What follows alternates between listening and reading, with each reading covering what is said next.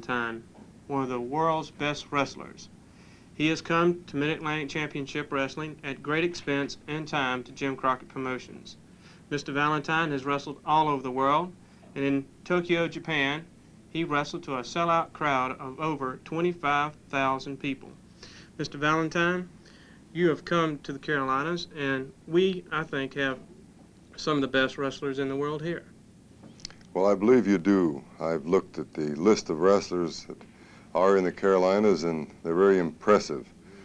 I like to wrestle where they have good wrestlers and good wrestling, big houses, big arenas. This is what I love because I like tough competition. I like a lot of money piled in those arenas. This is what I'm interested in because I'm a professional. It's great to be in a new area where I've never been before because it's conquering new territories, conquering new worlds. Well, Mr. Valentine, you've conquered quite a few areas in wrestling.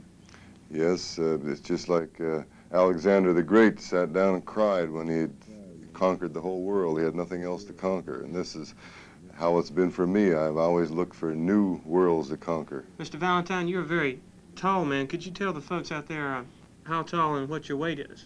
Well, I'm 6'4" and 260. This isn't necessarily an advantage because I believe that wrestling talent itself is everything. Size is one of the least important things of the fact. A man can weigh 190 pounds and still be good. Thank you, Mr. Valentine.